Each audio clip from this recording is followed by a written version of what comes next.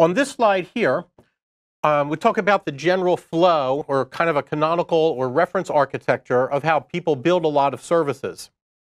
What I show here is that you have customers on the internet. They're making a request of your service. The request comes into the data center where it hits a load balancer. The load balancer then takes the request and sends it to a stateless web tier application. So this is typically some web app, maybe written in Node or ASP.NET, and it is stateless. That is, we're not storing any persistent state here. So now this stateless tier, it usually does things like authentication. Who's making this request? Do I know who they are? It might do SSL termination over here.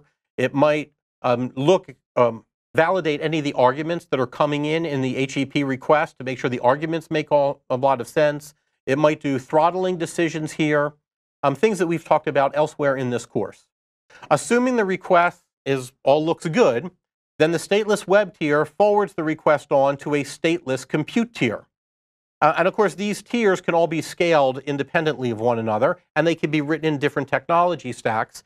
This is provided to us by some of the benefits of microservices.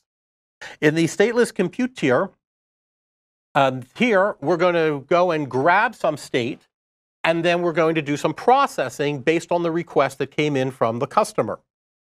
So where is the state stored? Typically, the state is stored in some kind of storage service. This could be a SQL database or a NoSQL database, and I said there's literally hundreds to choose from here.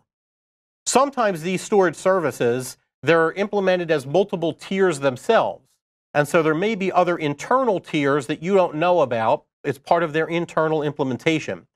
And there may be additional network hops.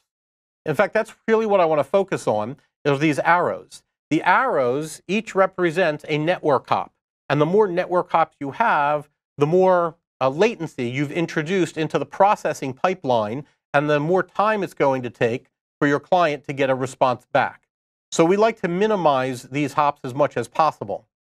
So what is a very common thing to do is for people to insert a cache mechanism on their stateless compute tier.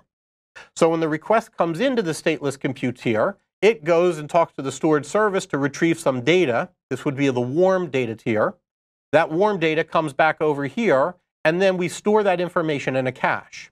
So if the same client makes multiple requests into the service, the stateless compute tier can possibly read that information from cache instead of making these additional network hops to the storage service, thereby improving performance. Right? So we're temporarily storing the warm data in RAM because it's hot data.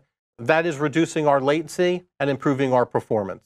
So this is a very common architecture. It is used by many, many websites out there or services out there.